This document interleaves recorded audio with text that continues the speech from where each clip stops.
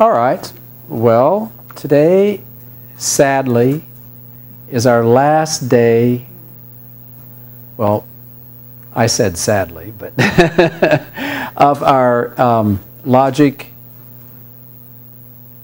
paradigm, right? And we have an exam on Thursday, is that right? And I think I got your, did you get notified? I got your homeworks back for you today. It's early this afternoon.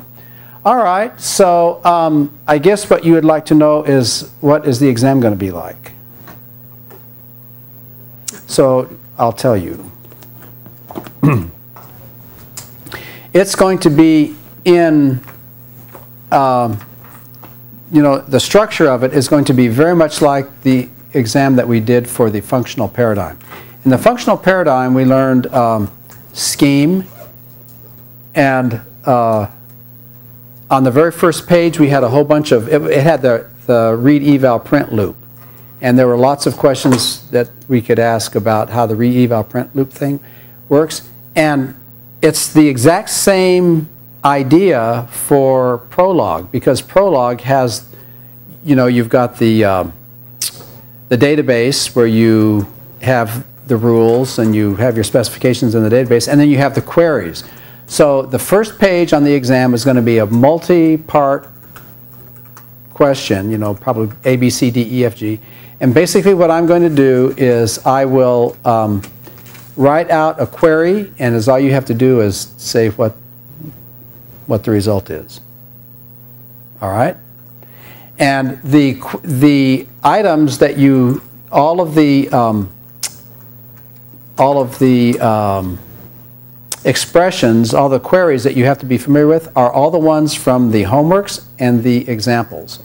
So, and I've posted the all the notes for all the chapters. I think it's chapters 1 through 6, is that right? So the notes, chapters 1 through 6, are all there, and basically those notes are what I did in class, going through and us, you know, revealing, you know, seeing what the problem was, see if we can come up with the code, you know. So, and in a lot of those notes, I have demo all these queries, and so if you go through those queries, I think you have a resource there that is a good review resource.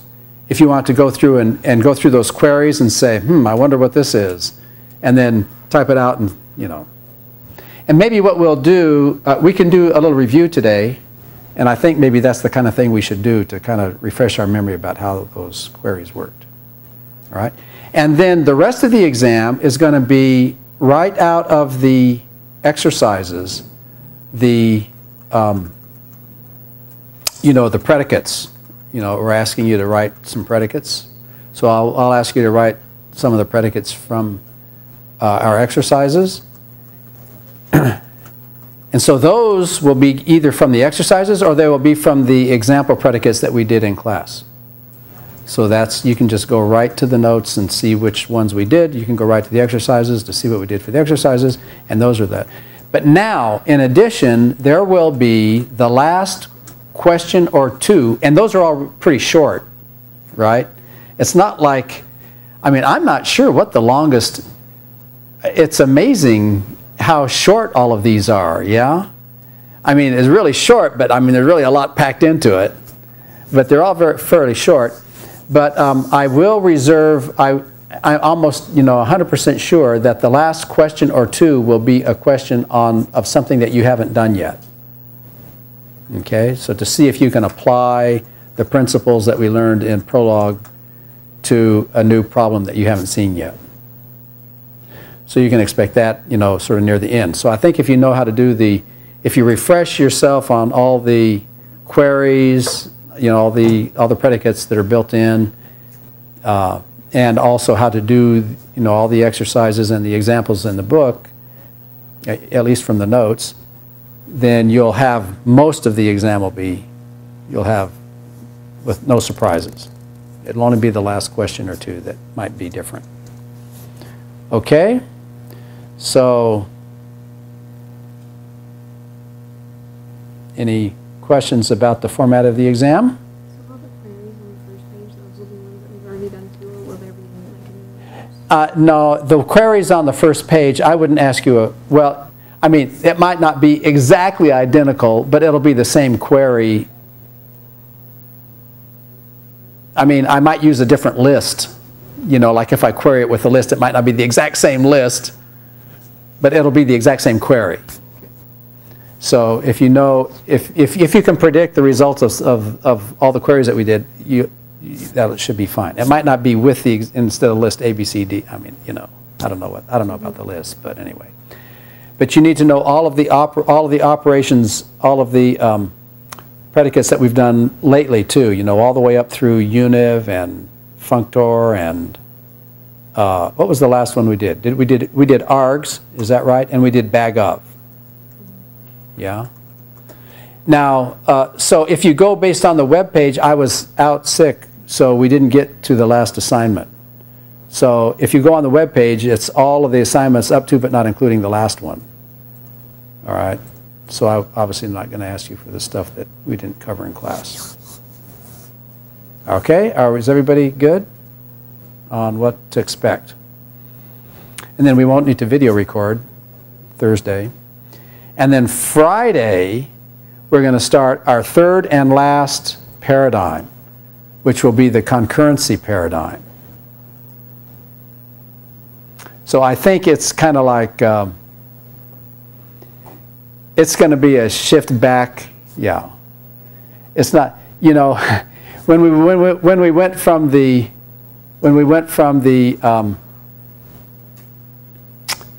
object-oriented to the functional paradigm, that was kind of a big shift. And when we went from the functional to this logic paradigm, that was a pretty big shift, I think. I think that was probably the biggest paradigm shift. Now you're going to be back in kind of more familiar territory when we talk about concurrency. We're going to use some conventional languages like Java. So anyway. All right, so does anybody have any questions about any of the material, any of the concepts or anything? Because I thought, I don't have a plan for what to do today, but I thought we could either quit class early, you could all go home, or if you want, I could, you know, I've got some notes, I've got my notes here, we could, you know, maybe go through and try to do some review. What's your pleasure? You do want to review? Okay. So I don't have a plan for how, you know, this is not going to be very structured. We'll just kind of fish around and we'll start reviewing some of this stuff. Okay, so let's do that. Okay, we are recording now. Now, what I was thinking, you know, just a few minutes before I came to class, I think there's no sense in going all the way back to chapter 1, you know, and chapter 2 when we were first learning how matching worked. I mean, on some of these, I think that would be too trivial by now. I think the hard stuff came at about chapter 3. I think that's maybe where we should start.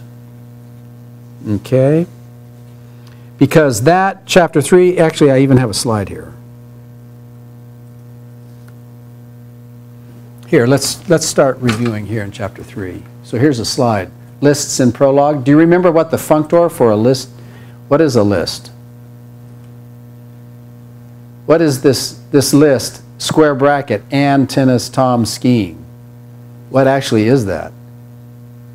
It's really the functor dot, parentheses, and then the second parameter is a what? Well, it's actually not a list, it's another what? It's another functor. Are you with me? And then boom, boom, boom. So this is really, and then, the dot, what is the arity of dot? It's 2. Are you with me? And then the first one is this atom, and the second one is a list. And so you could actually write, if I don't want to type this in, but if we type this in this way, and if we said capital X match quote dot quote left paren and comma quote dot quote left paren tennis blah blah. If we did that, it would come out X as it would print it out like this.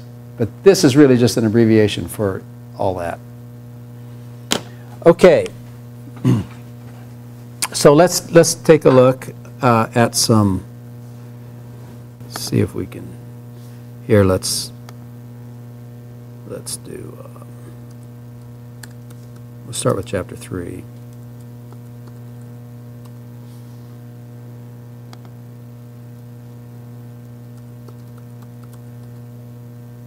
And let's do CH3. Now, you know, the reason you guys can't do this abbreviation here is because usually when you do this, your file doesn't start with a letter. So, because I have you put your 2-digit number in front of the file, and that's why you have to actually write out consult. So that's just happens, it's just the convention for the file name there. Okay, so let's just do a few. We won't do them all. Let me just try to pick a few here. Let's do one like this. Here's one that we did. A, B, and then, okay, so that's the list of the list. Well, okay, we'll do a little warm up. Let's do capital list, capital X, B, capital Z, match, A, capital Y, capital, or lowercase c. So predictions here. Right. Okay, so that was an easy one. How about this? List, A, B, and then C, and then match variable X, variable Y. Anyone here?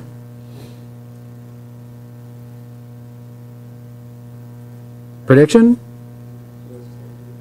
Yeah. X matches with AB and Y matches with C, right?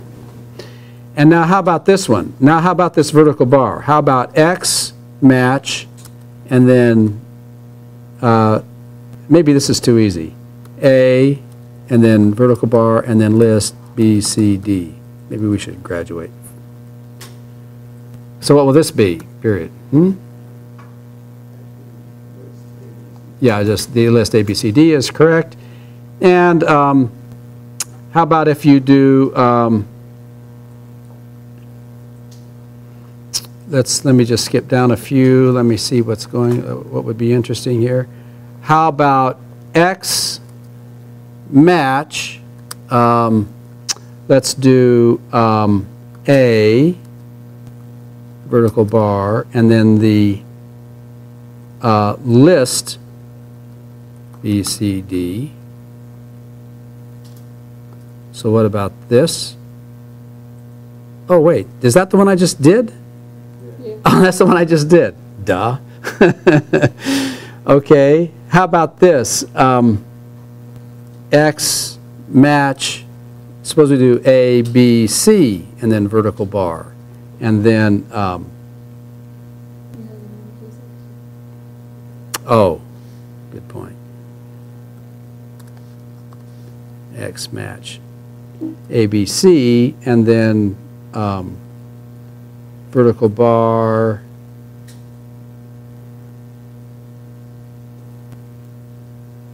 Oh, wait a minute, where am I?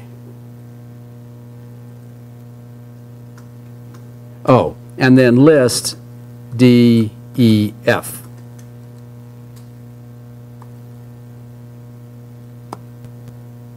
What do you think? Do you remember how this worked? What?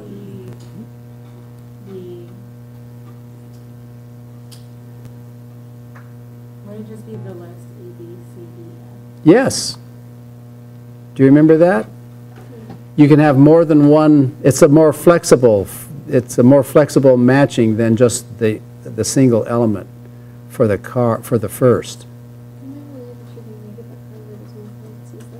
Say it again. Isn't there a way that you can make it where card that's in brackets?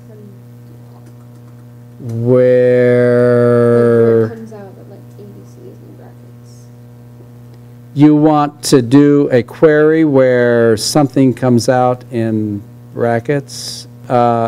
Actually, I'm not, here, let's do a few, maybe this will answer your question. Let's do capital X, and then comma, and then capital Y, and then vertical bar, capital Z, okay? And let's match that with ABC. So now how will this, what about this? Z is the list with C, right? Actually, that might be, does that answer your question? If we do this, suppose we do this. First, rest, match, A, B, C, D. So what would this be? B, C, D, yeah. So you can have multiple things as the head. Yes, you can, like we saw in that one before. And how about this? How about X, capital Y, capital Z, vertical bar, and then capital A, capital A, and then suppose we try to match this with ABC, lowercase ABC. What happens here? Does this succeed or fail? Oh, we have a difference of opinion here. A succeed and it will succeed with capital A being the empty list. Yeah. Yeah? Are we good? Oh, well, maybe this is a good review. On the other hand, if we did it like this, remember we did this? If we did it like this, now what's going to happen? This one's going to fail because there's not enough. Okay, so is everybody good? Do you remember this? This was a surprising one. X, comma, Y, and then vertical bar, and then Z. So all of these are variables, right? Now, and what we're saying is A, lowercase a, vertical bar, W. This was surprising. The obvious one is what? Yeah, the obvious one is that X equals A. Yeah. W is the list, Y bar Z. So it actually even unifies in that case. Okay. So now, so here would be one that I could ask you. How about third element? So suppose here we want third element. So suppose we want third element, and if I do third element, parentheses, and then the list, A, B, C, D, E, F, G, and then I do what? And so what we want to have instantiated is we want what to be the third element. So what should be what? C. So how do you write third element? Well, it's already up here. Okay, it's a single, so do you see how a third element is written here? The third element, in order for this to match, what has to happen? It's just a single, it's not even a rule. It's just a single fact.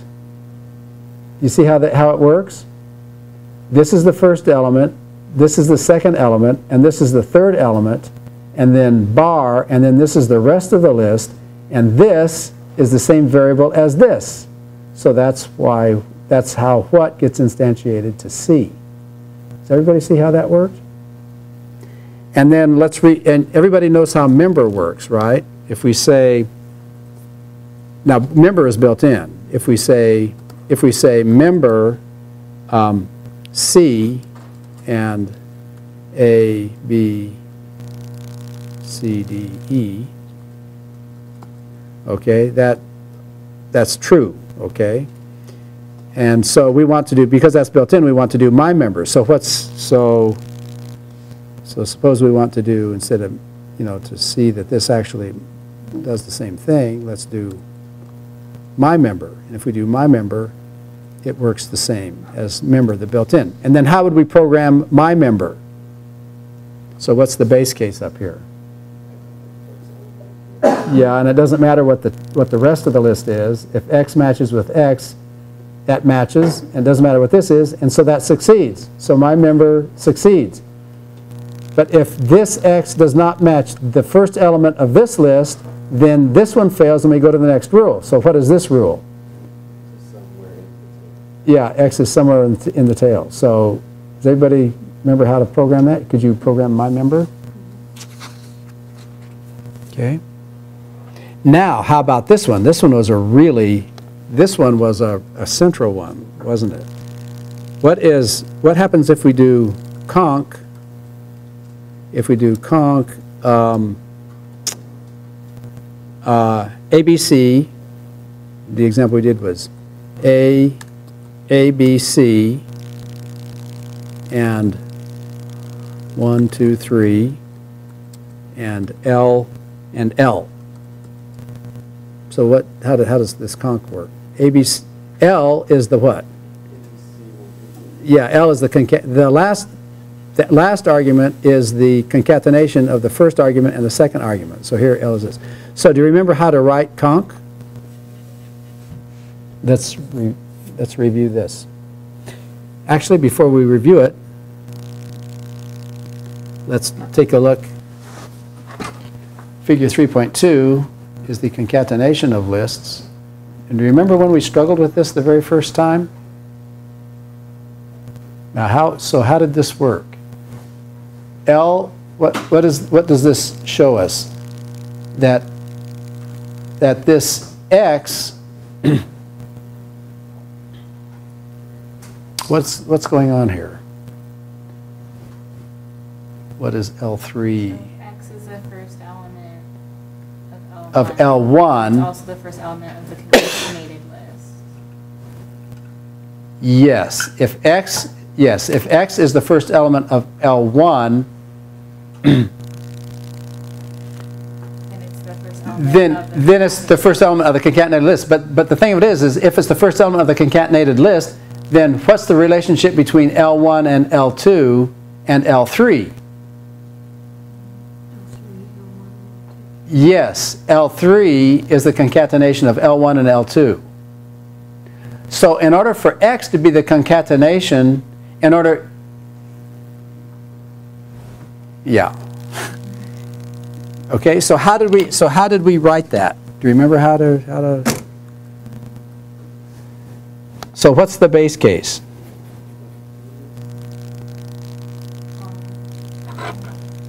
So here's the specification. Conc L1, L2, L3. L3 is a concatenation of L1 and L2. So what's the base case? Of what? And the empty list is... Right. If you concatenate anything with the empty list, you get L. Well, the way we did it, well, you might be able to do it the other way around, but then I think you might, let's think about that in a minute. So if you concatenate the empty list with L, you get L, right? And then what's the next thing?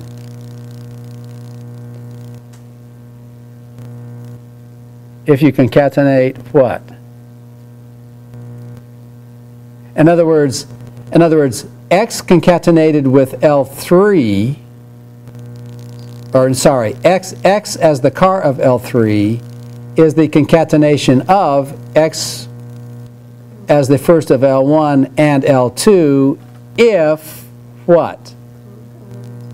Yes, if conc L1, L2, L3. Now, you had an interesting question. You said, could we do it the other way around? I think you probably could, right?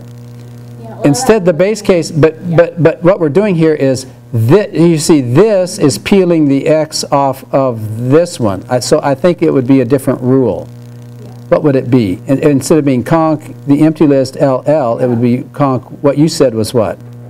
L, the empty list L. But then... You have to be peeling. But then you couldn't have like the first, like if you were making progress toward termination on the second parameter, you wouldn't be able to compare the first one. You wouldn't be able to say the first one of the concatenated list is the same as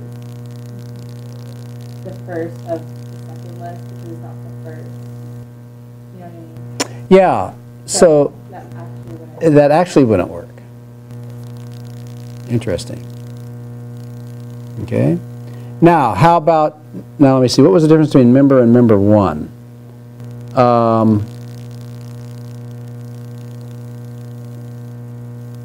See, I'm looking at my notes here.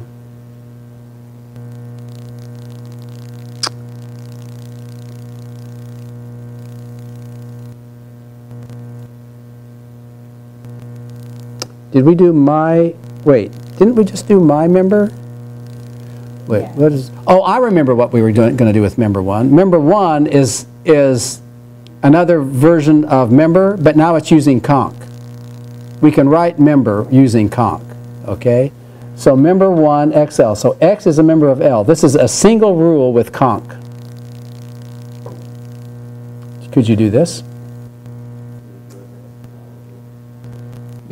Is it going to be member one XL if? Or is it going to be? You would separate L. Into what? You would separate L into what? Like a first and a rest. Like into a first and a rest, and then member one XL if what? Is that what you would do?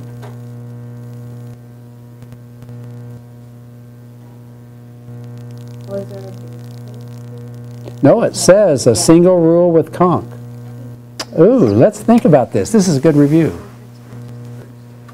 Say it again.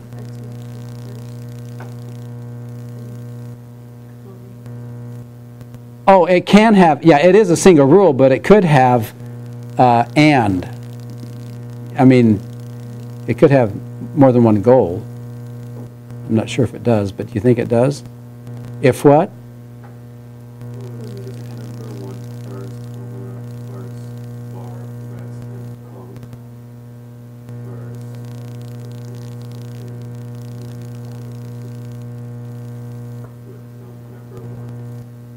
Well, I don't think we're going to have a recursive call to member one because it's a single rule.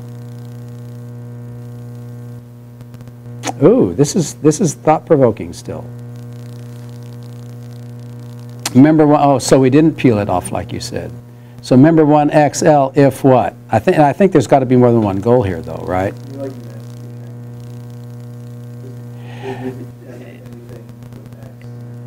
Yeah, now that is a really good question, and I'm glad you asked that. The question was, can you like nest concatenations? And the answer is, in this, that is a big paradigm shift that we had to make when we went here, and the answer is no, because this is not the functional paradigm. What you're thinking, what you're doing when what you're thinking when you do that is, these are like parameters of functions that get evaluated, you know, but they're not. It's unification. These are predicates that get, yeah, so the answer is no. Would it be conc anything X? If you, oh, now you can think about conking anything with X To get L1. to get a list. So you conk anything with X to get L1. And then conc X L1 to get L. L, yeah, I think you've got it. So if you conk anything with, well, because X is an element, so conc takes a list. So if you conk anything, oh, and this isn't more than one goal. I led you astray. So if this, does everybody see how this works? Yes, I think that was an idea that I was doing. I was thinking like something could be in front of X and like could be after. Oh, right, But I right. was thinking too much. So here, yeah, so what we're saying is if you conk anything with the list that has X as the first and anything as the rest, you get L. Yeah, and that works. Okay, let's demo add. Let's do add A 1 2 3 what? Let's do add A and the list 1 2 3 and then capital WHAT. Okay, so now so add is the arity is 3, and up here it says add X L L1. L1 is L with X added at the beginning. Add is not really needed because we can write it as a single fact. So here's the demo. So now do you see how to write add as a single fact?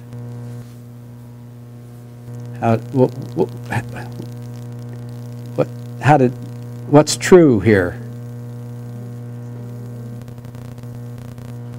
Well, it has to be add. When we said add here, and it has to be a single fact, so it's add parentheses something.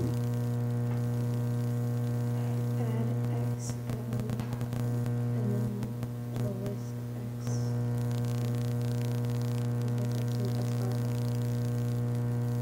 Yeah, which one is the bar? The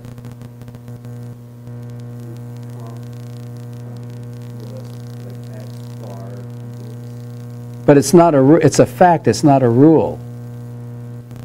Are we doing conc? It has to be a single fact, so it's just add.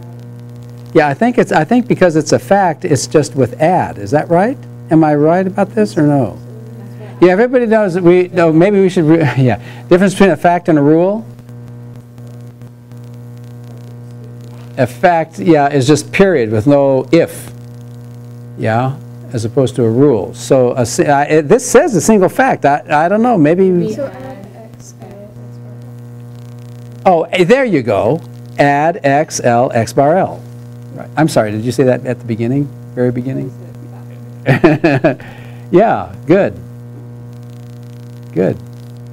Does everybody see? So there adds not actually needed because, yeah. Okay, now let's take a look at del, delete. Okay, so let's demo del. Okay, so let's do del, and we'll do A, and we'll do del, and for the list we'll do A, B, A. And then capital L, L1 I think is what I did in my notes here. Okay, and so what should L1 be? We have an extra comma. Oh, you're right, I do. That's not good. Okay, so now thank you. So now what should this be? BAA, but then is there another solution? ABA, and then there's another solution? ABA, and then there's no more. Right? So how would you write down? So L1 is L with element X deleted. It's a base case fact and a recursive rule. Okay? So now we're not using conc. This is just a base case fact and a recursive. So what's the base case fact? If you delete what from what, do you always get what?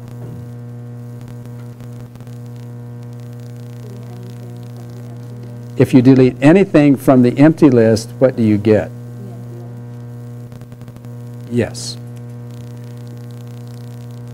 Oh.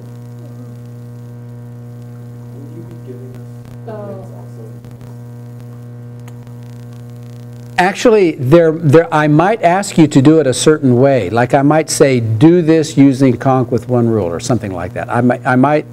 There might be some restrictions on it. Yes, I might. Just like these. You're giving me queries. Are we giving the... Okay. Yeah, okay. The ones that we're doing now, we are writing the predicates. So that would not be a first page question. That would be like a second or third page question. Okay, so to write a predicate to do this. And then I might give you a little sample run to make sure you, okay, a sample query. Okay, is everybody good? Okay, oh, we missed this one though, didn't we? We thought, If the thing you're deleting is the first element, then that would be true. right. Tail, yeah, yes, it is true that this tail is, this list with this deleted. Are we good? Okay, but now what about if it's not? What about if this doesn't match this? Then what do we have to say? Then now this one is not the same as this, so it's different. So now we have del x y tail, comma y tail 1 if what? Maybe add x tail 1. Well, I don't think we do add.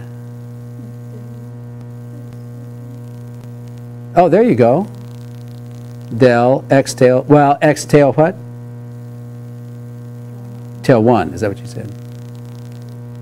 Del x tail 1. All right, is everybody good?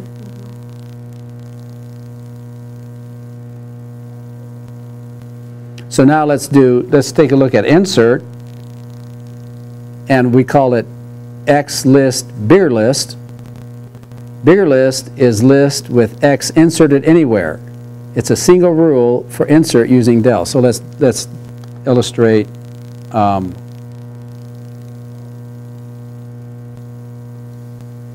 insert. Where's my insert example? So let's do insert A. Let's do insert A into the list 1, 2, 3. And then have L be the one that is the list with A inserted. So how can we insert A? Now this isn't just add at the beginning. So now the next example, the next solution is what? Boom, boom, boom. Yeah? So what did we say here? X bigger list is list with x inserted anywhere. It's a single rule for insert. There's a single rule for insert using del. So now this one's not a fact, this is a rule. So what will it be?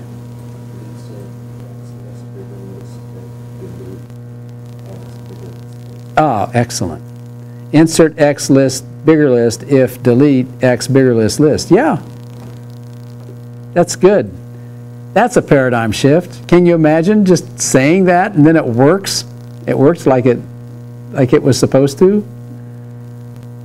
That's quite amazing. You can see why when Prolog first hit the scene that people saw this and they saw, wow, it works. You just have to say what it does and it'll do it.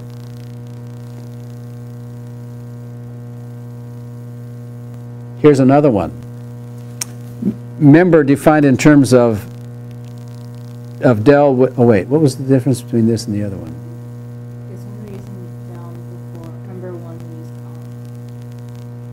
and then Oh, I'm sorry. Yeah, we had done insert here. Yeah, here we're doing del. Oh yeah. Okay, so member defined in terms of del with a single rule. Okay. So we did member. What did we do before? Member. We had member 1 using Oh, right. Oh, yes. Okay, so now this is member defined in terms of del. Okay, so now how can x be a member of list? If you do what with what, and what is del says that the third one is the third list is the second list with the first element removed, right? Is that how del works? So what's so member 2, x list if what?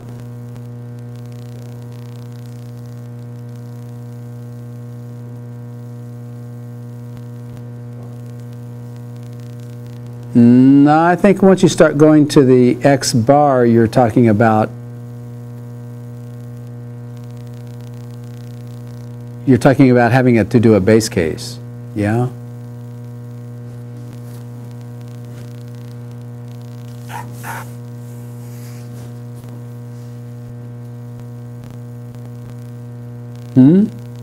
Oh, well, we still got this paradigm. This paradigm is a hard one. I mean, in a way. Delete X. If you delete X from... Wait, yeah.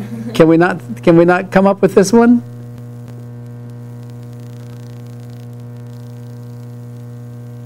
All you guys out there in video land, can you do this?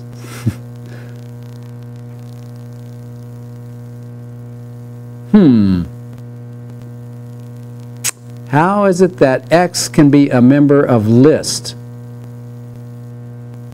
If you do what from what, you get what. If you delete what from what, you get what.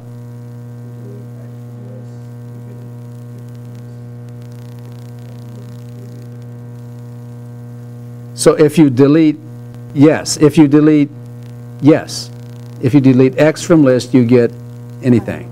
Because if it's not in the list. If it's not yeah, if it's not in the list, it won't, it'll fail. So it will succeed when it is deleted. Oh, woo, we had to think about that one. So I guess if you have, when you have the anonymous variable, it's assuming that it's not, that variable is not the same as any of the variables that you have. No, it's completely general. It's not assuming anything. Yeah, so how does that?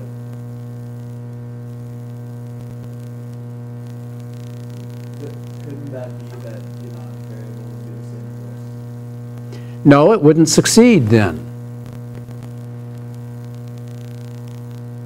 Are you with me? I mean, It wouldn't, I mean, here, if we put del X list, that'll never succeed. Because this would have to be the same as this, right? But if you can succeed in deleting X from list, giving whatever, then X is a member of list. See, yeah, that's the way to think of it. You see, X is a member of list if you can delete X from list and get whatever.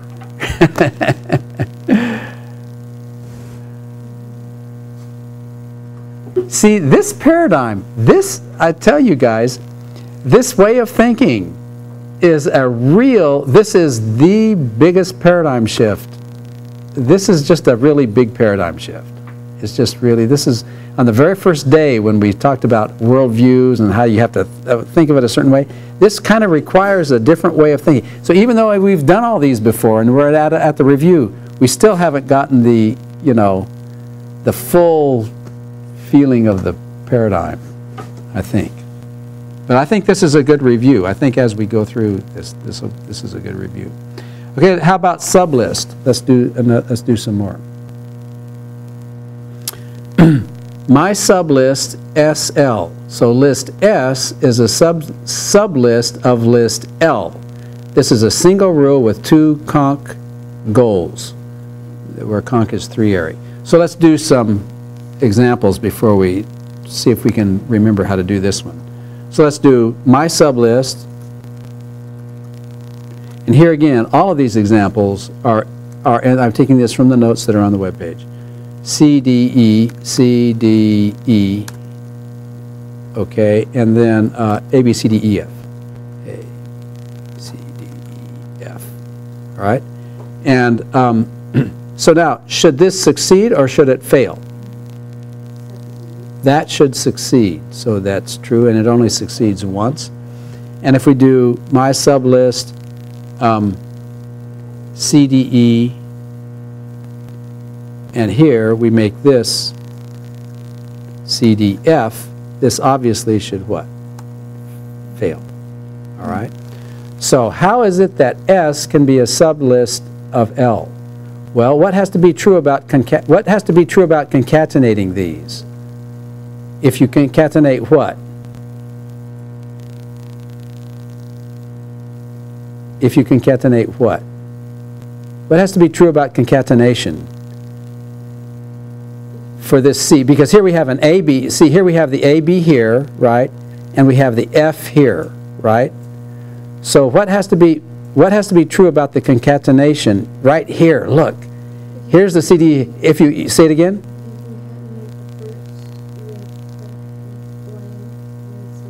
If you concatenate what? Anything with, I guess the first of the sentence. no. If you concatenate anything with what? CDE,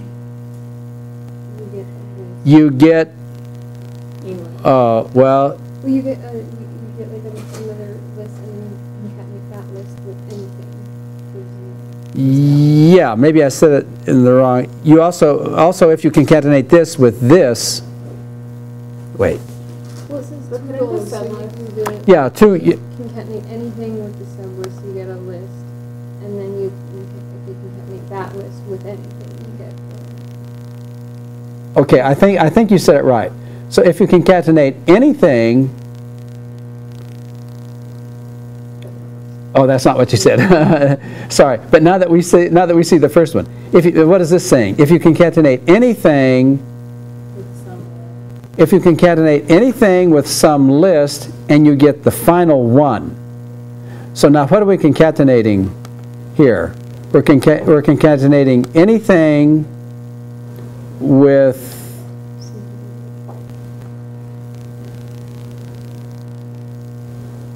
what is the L2 going to be? It could be AB. No, it's got to be.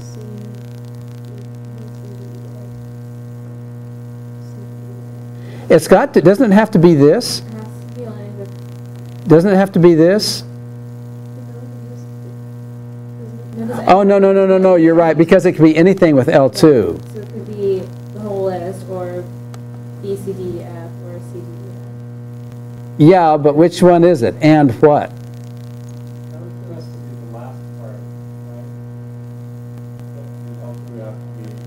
Oh, you're right. L2. Oh, you're right. Oh, that's a good observation. L2 has to be the last part, doesn't it?